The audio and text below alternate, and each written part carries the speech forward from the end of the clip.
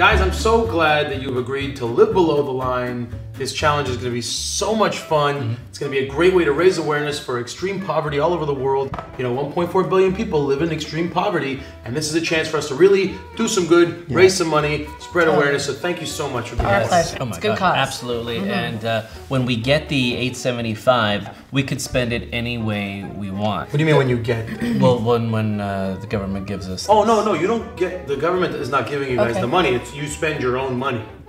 You spend $875 for the 5 days, April 29th to May 3rd. So Happy does to that do it. include parking?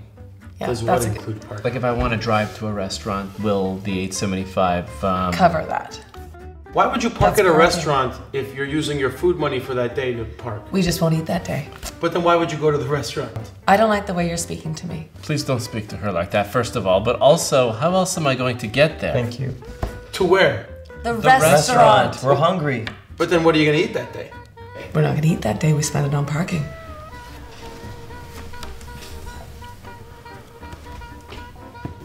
It's good. It's really good.